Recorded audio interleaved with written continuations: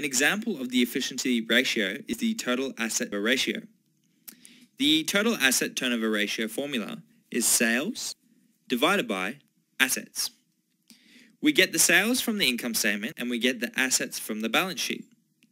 Please note that the income statement is a flow account, which means it is calculated over a year, while the balance sheet is a stock account, which is calculated on a certain day. Since we cannot compare a year to a day, we need to convert a day into a year by getting the average of the two balance sheet items. So we will use one income statement and two balance sheet items. In summary, anytime you find a financial ratio that includes an item from the income statement and an item from the balance sheet, you will use the income statement item and get the average of the two balance sheet items. So we can rewrite the total asset turnover ratio as sales divided by average assets. Let's calculate the total asset turnover ratio for the year 2018. Sales is equal to $50 million divided by, let's look at the balance sheet for assets. Please note that in 2018, it is the first year of operations.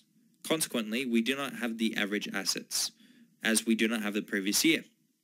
We have assets in the year of 2018 of $100 million. So, in our formula, we will divide by assets of $100 million, which is equal to 0.5 times. The unit of the total asset turnover ratio is times. It means that for every dollar of assets, the company generates $0.5 of sales. The higher the total asset turnover ratio, the better. It measures how efficiently a company uses its assets to generate sales.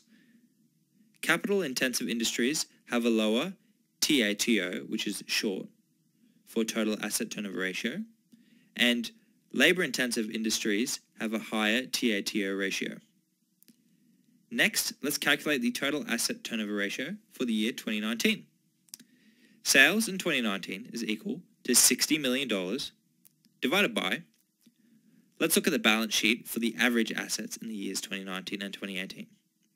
We have assets of $110 million in 2019 and assets of $100 million in 2018.